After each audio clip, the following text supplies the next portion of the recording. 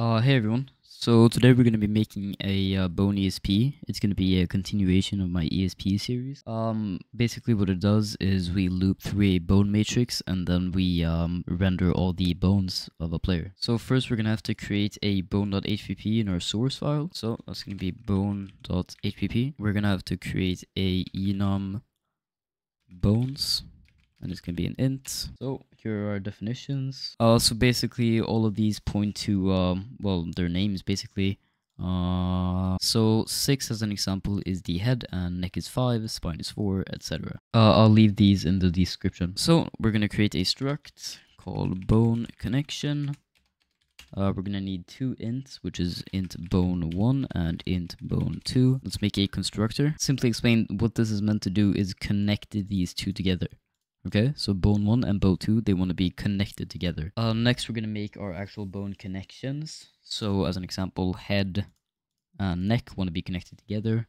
So let's do that. Call it bone connection because we're using our struct. The actual name of it is a bone connections. And then equals, and we're going to want bone connection and then 6 to 5 and bone connection 5 to 4.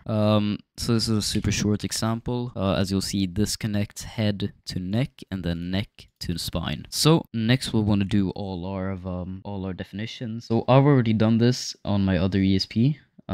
You can just copy this basically. You can probably skip out on some of these reads, like spine to spine 1. You can just do spine to like hip or something, but you know, we'll go with it. So next we want to head into our main.cpp. Let's also not forget to include our bone.hpp because I forgot that before. We're also gonna want to head into our render and make a line function. I already made this because this might be my second time recording this. Anyways, you can basically just copy this over. While you do, I'll tell you about it. So what we do is take an x1 and y1 and we basically connect it back to an x2 and y2. The point is, this is where the line comes from and this is where it's meant to go. And then we define a color and thickness. Actually, that should be an int, but it's fine. Let's head into our main.cpp. And down here, you're going to want to make a new RGB called white. Actually, you don't need to do this, but I like to have my ESP, bone ESP white. We're also going to remake our head because this is a hard-coded value, which is never good in coding. Which is going to be ironic that I say that because we're going to have to hard-code some values right now to get our bone array. So just follow along. So that's our game scene. It's just the player pawn structs and plus 0x310, sorry. And then we want to get our bone array through our game scene. And this is going to be our game scene plus 0160 and then plus 0x80. Right, so next we want to change our head. You can use the hard-coded value because when you just use the bone array, it actually is the middle of the head because that's where the, well, center of the actual bone is. So the box will end in the middle of their head. But, I mean, I'd like to use the bone array more because you can see when they're crouching. But, you know, that's completely your choice. Anyways, bone array, bones, head, which is 6, and then times 32. So in CSGO, it used to be 0x30, but, you know, these things constantly change. Well, not constantly, but every time they make a new game. So you don't really have to know why this is times 32, because I sure as hell don't. But, you know, as long as you know what you're doing and, you know, it works, you know, be happy. Anyways, enough with that rant. Let's make our for loop now for our actual... So, I'll code this with you because it's quite a long line. So it's 4, and then int I equals 0. And then we're going to do I through the size of our bone connections. Then divided by our size of bone connections,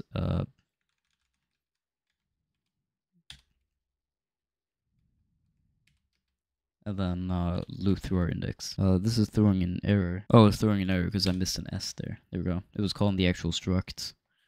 And then it should be a small b there. Alright, there we go. Sorry, I was calling the actual struct instead of our name. You should probably change this to like b connections or something. Anyways, we need to define our bone 1 and bone 2 now. By the way, Control D to copy entire lines. So we just change this to bone 2 and this to bone 2. Nice.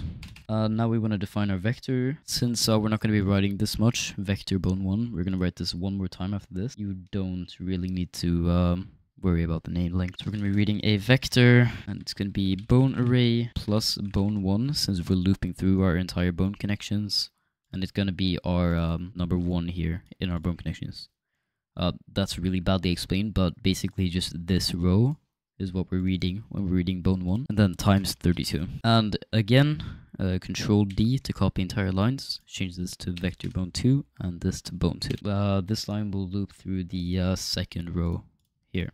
Anyways, now when you get to our bone 1 like world to screen, we need to run it through our world to screen function. Now you want to worry about length, so vector 3, I'm just going to call it b1 equals vector bone 1 dot world to screen.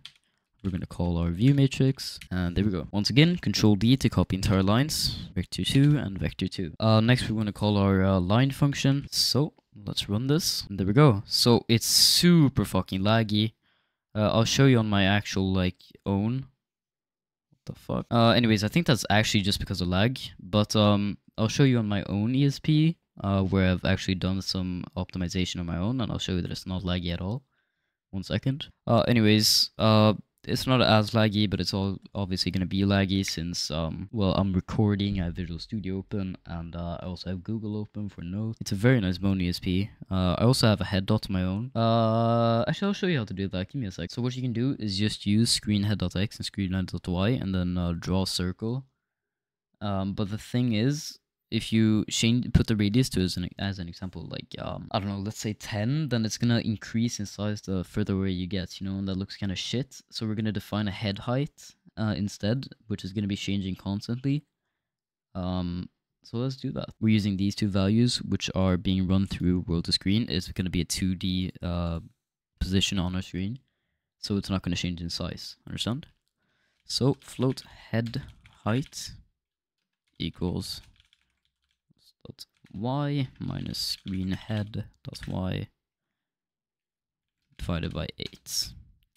This is what I found works the best. You can obviously fuck around and find out, you feel me? You can try to find something on your own, but this is where it worked the best for me. So let's head into our render actually, because we need to be able to render a circle. You can also do a filled circle. It's the same calling convention, but I like to do a normal circle. So void circle. Also, since we're only naming it line and circle, it's going to look like this. So instead of render and then draw circle, it's just going to be render circle, which makes a lot more sense in my opinion. Anyways, we're going to need a float x, float y.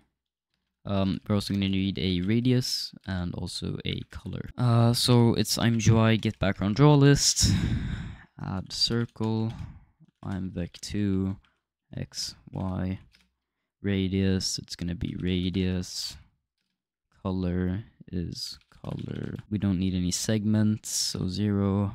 And the thickness is gonna be 1. Let's render our head dot. So render circle screen head.x, screen head.y, head height -3. I found that -3 works the best because it's like almost the exact size, but some people like a larger circle. And there we go. That should be our head dot. There we go. That's our head dot. Now this is obviously super fucking laggy. It's not really a good idea to make a render call like this. We should also be reading the entire struct in one call, but whatever man. For a external ESP, this is a great base for you guys to start on. Also don't forget we're adding more shit later on. So I hope you have a good day. I hope you enjoy your bone ESP, because I don't find it a lot of people making pasteable bone ESPs. So you know, you're welcome. And have a good day everyone. I'll see you another time.